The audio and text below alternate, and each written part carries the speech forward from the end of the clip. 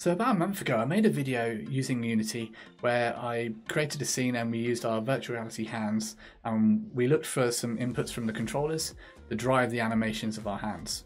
Now at the time I said that if I found a better way of doing it, that I'd let you guys know. Well, good news is I have. We can in fact make our code half the length it currently is. Let's take a look.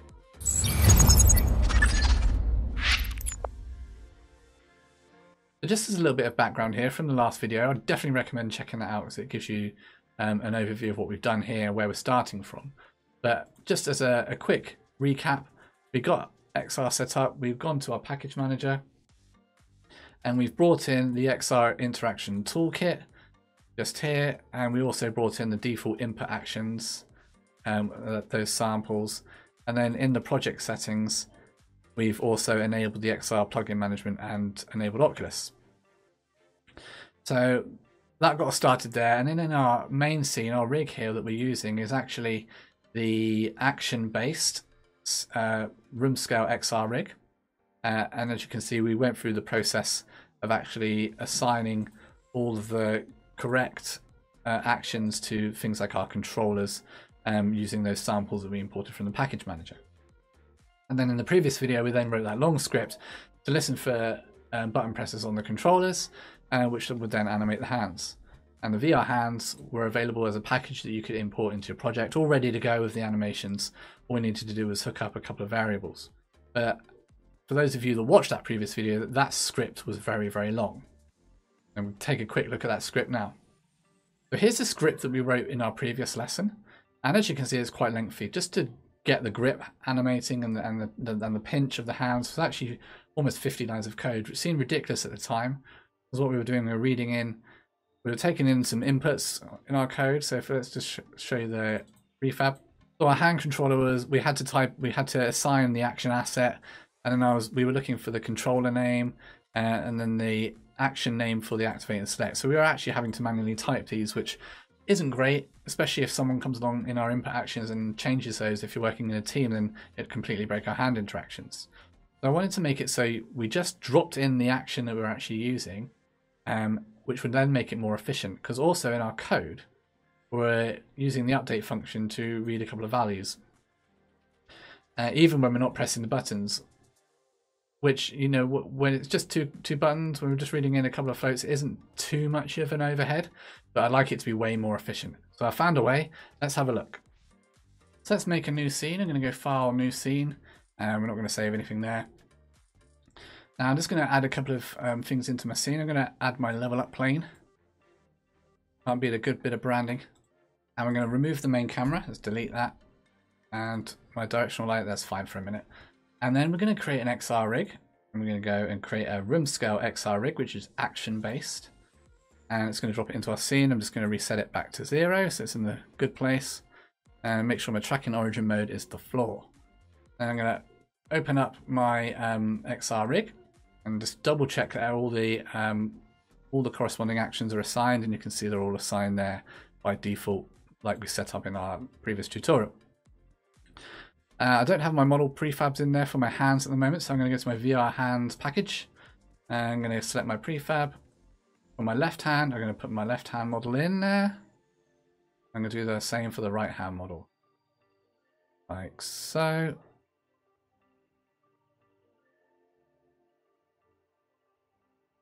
And you can see here we've got our old script for our hand controller. We don't want that working at the moment, so we're going to go ahead and turn that off. So now we're going to go ahead and write our new script. So let's go and click on our scripts folder. I'm going to create a new folder here called awesome new script. Let's keep these separate a little bit. And I'm going to right click and go create C# script improved and controller. So in the prefabs folder on my left hand model, I'm going to add a component which is going to be our improved hand controller.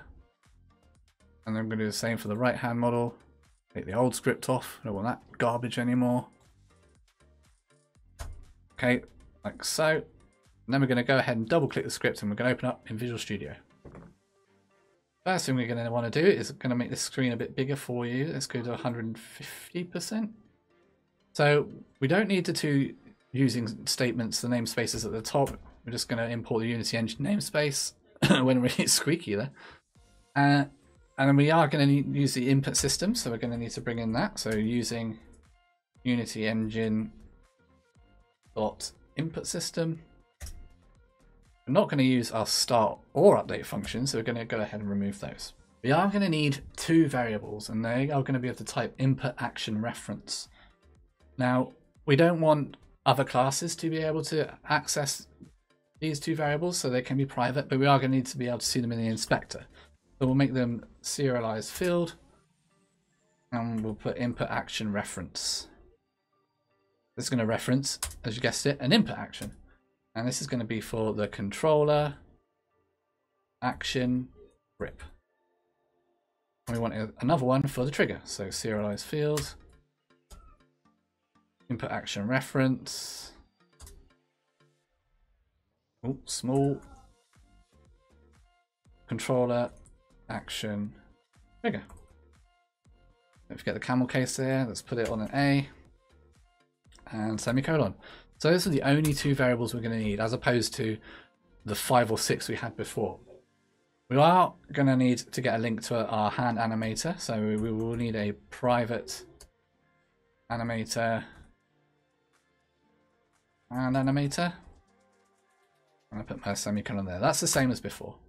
So we're going to initialize everything in the awake function. So we're going to use awake, we're going to void awake.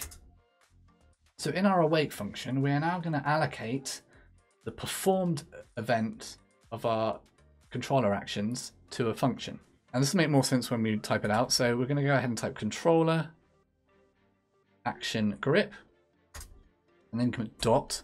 And then we want the action. And then we want to say performed. So this is an event that's performed when we press the grip button. And we're going to assign it to a method called grip. This is a method, put a big G, grip press. Finish it off with a semicolon. Now it's going to go red here because it doesn't know that we haven't made this method yet. So shortcut, we can press Control and then full stop and generate method at the top of the list. And it's going to put that grip press method in for us. And we can go ahead and remove the exception. We're also going to need to allocate a method for the trigger press. So we're going to say control action trigger. So this here is this variable at the top, this input action reference. So when this action is performed, when we're pressing the trigger, it's going to fire off the trigger press method. And again, this doesn't exist, so we can press Control and full stop and create that function down below. And we can take out that. We're also going to need to get hold of our animator. So we can say hand animator equals get component animator. And believe it or not, we're almost done. And then inside our trigger press, we are now going to set the value for our hand animator. Because now this is only going to fire off when we're actually pressing the trigger. So we can say hand animator, we want to set the float for trigger. And then the value that we're going to pass it is the value of the button press, which is being passed to us through this object. So we can say object dot read value float, and then finish it off with a couple of brackets and then a semicolon. And that is literally all we need. And we're going to copy this and put it in our grip. So let's copy that, paste that inside there, and change this to grip. I remember from the other tutorial, these strings here correspond back to our animator, which is going to control the blend tree. But it doesn't stop there. We can actually make this even less. So we can turn these two methods into expression bodies. And to do that, we're going to put equals and then the greater than sign, and copy this entire line, paste it next to that little greater than sign, and then we can remove all of that. That might be not a lot. You might not like long lines like that. You might find it easier to read and when it's all broken down like that, and that's okay. This is just my personal preference. I'm going to do the same here. Let's copy that, paste that there. And we don't need the using statement, that's popped in for some reason. So this is all we need to actually get our hands working, and compared to this one, it's way better. We're no longer looking for values every frame. It's only going to be allocated when we're actually pressing the buttons. And there is a little bit more we need to do in Unity to set this up. So let's jump back to Unity and take a look. So back on our hand prefabs, let's go ahead and select one. So now we have the variables that we put in there for our input action reference are now visible to us in the inspector. And we're looking for the input action reference for the grip and the trigger. I'm going to do this for the right and the left hand. So on the right hand, for the controller action grip, we click on the little circle, and we're going to be looking for the select, which is the XRI right hand select. Go ahead and click on that one and pop it in. And close that. And then we want to do the same for the trigger, which is going to be the activate. So we click on the circle, go to XRI right hand, and we'll look for activate. There it is, just there, double click. And it's assigned it now for our right hand model. We'll jump into our left hand model and do exactly the same. Controller action grip. We want the left hand select and the left hand activate. So now these actions correspond back to our input actions, which we imported. You can see on the left hand we've got the select and the activate, which is currently set to a button. And we need to go to our XR rig or our XR interaction manager. Actually, either one will do. Probably the interaction manager makes more sense.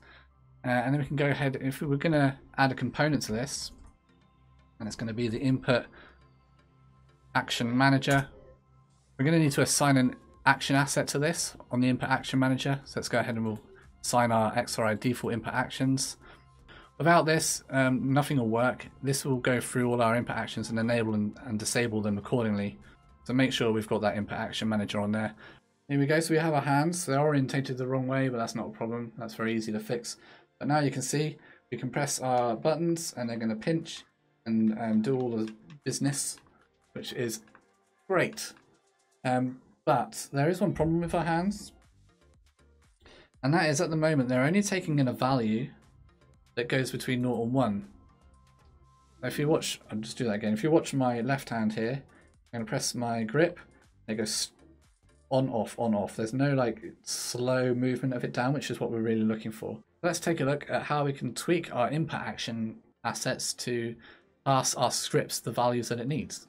So our script's already set up to receive a float value, but currently we're only passing it 0 or 1, kind of like a true or false kind of thing, because it's a button.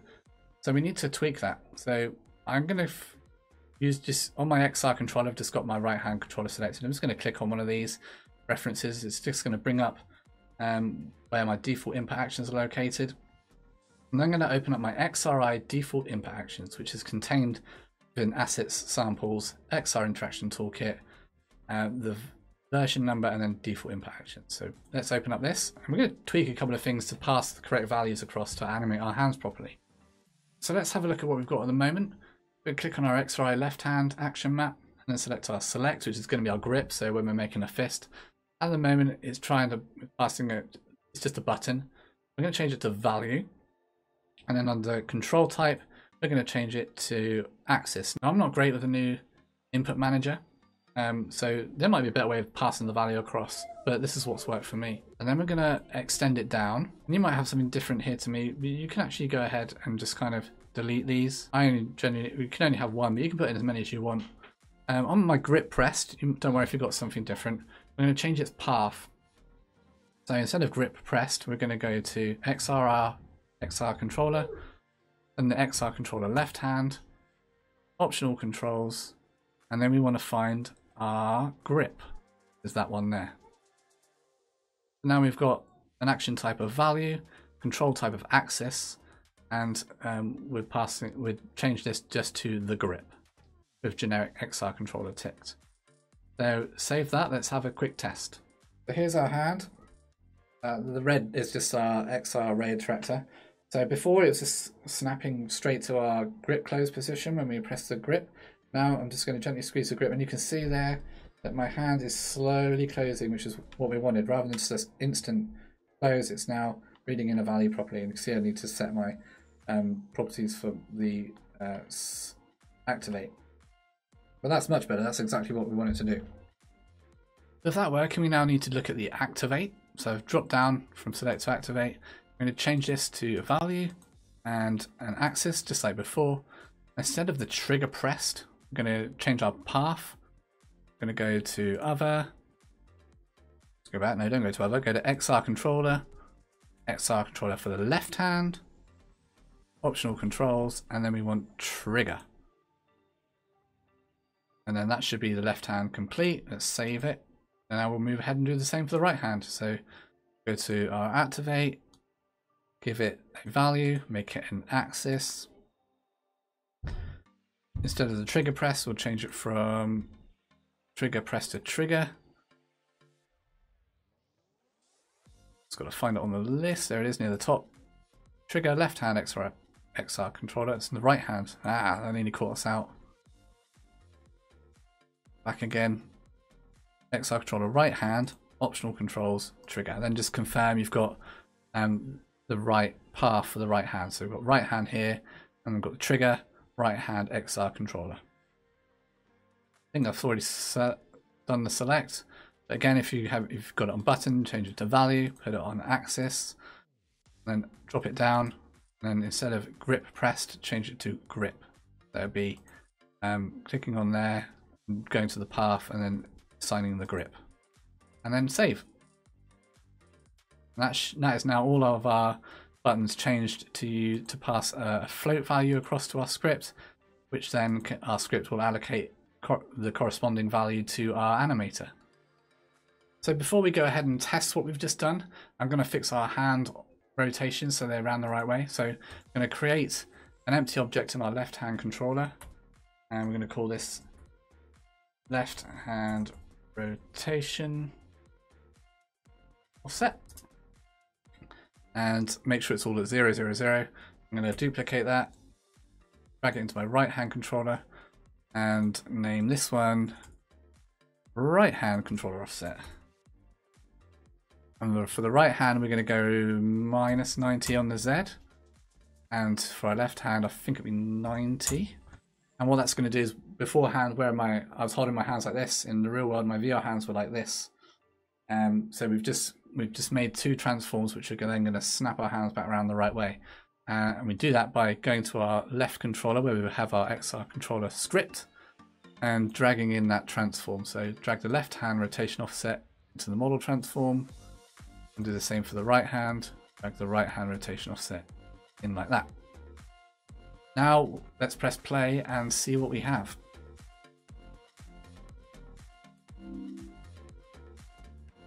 So our hands around the right way, which is a great start. And now let's press our buttons. Oh yeah, that's much, much better. So now we're passing in that float value that's going to allow us to do a slow blend for a grip press instead of an instant snap, which seems and feels much more realistic. So we've got a pinch there, gradual pinch, gradual fist, and that's working on both hands as well. So this is way more efficient, because beforehand our script was like 50 plus lines, and you had to enter a load of strings that had to go and then find the corresponding action asset. And now all we have to do is just drag and drop in the input action reference for our grip and trigger, and it's no longer looking for values for our grip and our trigger press every single frame on both hands. It's only doing it when we're pressing these buttons, which is way more efficient. So I really hope you found that video useful. Again, apologies for having to update it, but I did want to do an up-to-date method. I did say that if I found a better way of doing it, that I'd show you guys, and I think in the long run it'll save way more time, because we haven't got that really long script that we have to do and generate as we did beforehand. It's actually just a few lines of code, and we can get our hands up and running really quickly with some nice animations. Let me know your thoughts in the comments section below, and if it helped you out at all, it'd be really good to know. And again, your subscription is always appreciated. And I'm going to actually put this project up on my Patreon page, so if you're interested, you can grab it from there. Thanks very much.